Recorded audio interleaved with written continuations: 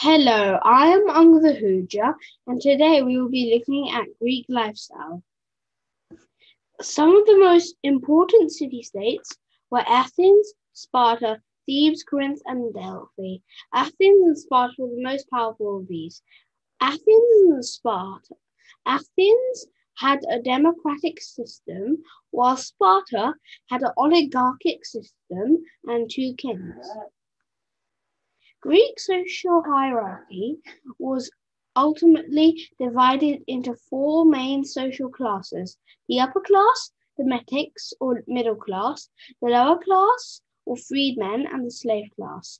The upper class consisted of those born to Athenian parents. They were considered the citizens of Athens.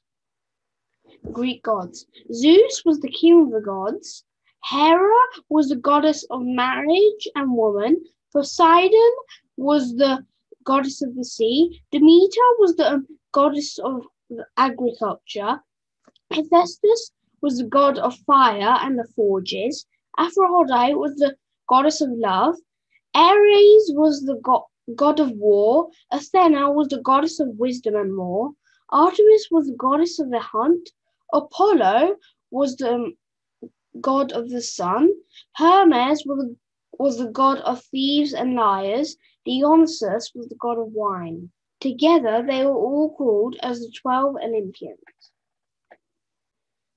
Life of the rich and poor. The life of the rich was a good life. They had slaves who did work on their farms, workshops, and homes. The rich could afford to send their children to school. For poor people, they could not afford to send their children to school, so they were left to scavenge. If you were rich, you could be someone important. If you were poor, you were probably a servant of someone important. To get money, the poor would work days and nights just to get enough to feed their children. Although the rich paid small amounts of money to the servants, the poor were grateful for what they got. The Greek diet was very healthy. Food in ancient Greece consisted of grains, wheat, barley, fruit, vegetables, breads, and cake.